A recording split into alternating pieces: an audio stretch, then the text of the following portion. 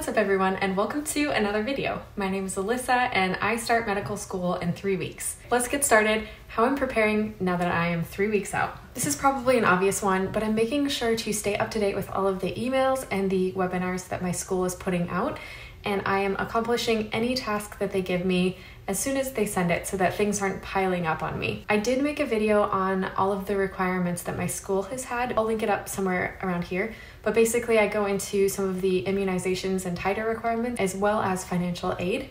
I'd also like to add a couple things to that list. I needed to get a fingerprint clearance card. It's basically a more in-depth background check that my school requires of its students. And I also needed to set up direct deposit for my financial aid. So add those to that video that I made and go check that out if you'd like to learn more there. All of the things that I'm going to talk about today are more optional, just to make me feel more confident going into starting school. So the first thing that I've done is I've found a note-taking app for my iPad. I'm not really used to taking notes on a computer or an iPad, so I downloaded OneNote. My school is a Microsoft Office-based school, so I thought that this would be complementary to that. And I'm also getting familiar with Anki. It's a spaced repetition flashcard learning software, and I used Quizlet when I was in college, but they didn't have that spaced repetition component with it, but they did have games. I thought Quizlet was really nice. But anyway, I'm trying to get used to Anki. Also, I am getting more familiar with Microsoft Office because my college used Gmail and the Google platform, so it's not that big of a deal, but I just don't want to be like lost in any way with the things that I can control before starting school. And I've also been working on updating my iPad and the software on my phone just so that I don't have those little notifications all the time about updating and making sure to back up my devices, because I find this to be kind of distracting. Now moving into more like school specific things I'm doing, I found resources for support like learning specialists and tutoring and counseling in case I happen to need them. And I've also been ordering some items for school. The first thing I've ordered is extra masks so that I have enough to get through the week without needing to do laundry. I've also been looking into ordering professional outfits. I also got an exercise ball for sitting on. I didn't get a big enough one, so it's kind of low. So if you're looking into getting one as a chair, make sure to measure it out. And I'm just gonna show you. There's like a little plug here.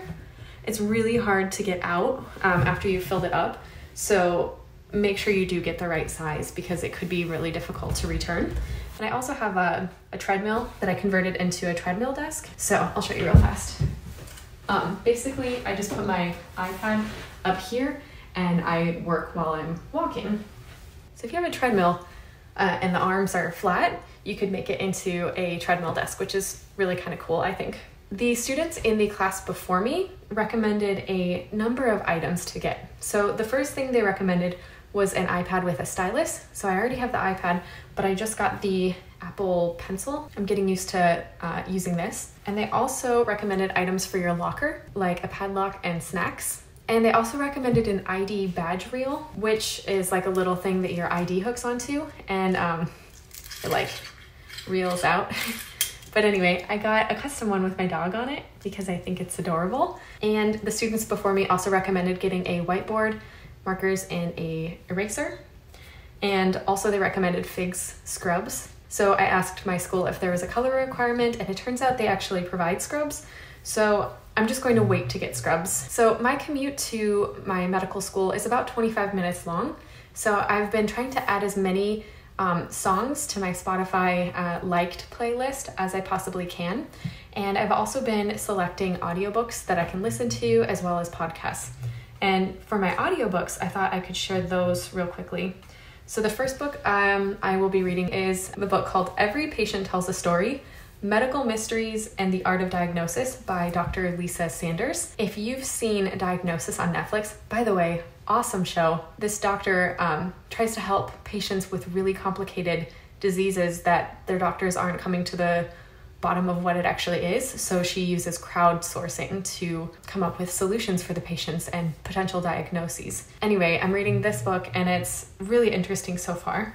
And I'm also preparing a list of orientation questions, I've also been joining Facebook groups for my school. A lot of the healthcare professionals and medical students I've talked to have recommended just relaxing before starting school. So I am making sure to take a week off of work before I start school, and I'm making sure to sleep in on the weekends and read interesting and enjoyable books. One of the books I just completed was Small Great Things by Jodi Picoult. It is a really eye-opening book, and it has a beautiful ending showing that people can change. And yeah, I would highly recommend that book. If you can, look into it. And then some of the books I'm reading right now. The first one is Roar: How to Match Your Food and Fitness to Your Female Physiology for Optimum Performance, Great Health, and a Strong, Lean Body for Life by Dr. Stacy T. Sims. It's really eye-opening on how you should treat training differently as a female versus a male. I really like weightlifting and just, I used to run a lot and bike, so really insightful book, enjoying it a lot. And I'm also reading Think, Learn, Succeed, Understanding and Using Your Mind to Thrive at School, the Workplace, and Life by Dr. Carolyn Leaf. This was given to me by my mother-in-law, and I think it's really fitting and will probably help me in medical school. So I'm actually trying to finish this one before starting because I think that'll be the most helpful.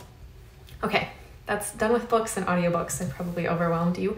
But one of the other things I've been doing is just trying to talk to my friends and family as much as possible. Life organization. I have a number of things here, starting with getting appointments scheduled, like dental, medical, hair appointments, getting them either scheduled or completed before starting school. That way, everything's squared away and you don't have to worry about scheduling that in.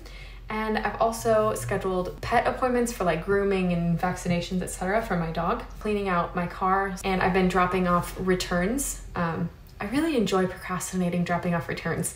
I don't know why I dislike it so much. I've been tying up loose ends at work so that the transition with me leaving, it goes more smoothly for them. Automating bill payments and canceling subscriptions I won't be using much during school. I'd like to do a big house clean, getting rid of some unused items and things that I could donate. Usually it makes me feel a lot better and clears my mind when I, have everything organized and cleaned and ready to go. Anyway, I know this was like a lot of stuff. I hope it can be helpful if you're starting medical school soon. I hope that this can give you some ideas of how to prepare. If you like this video, please leave it a like and subscribe if you're interested in following my journey through medical school.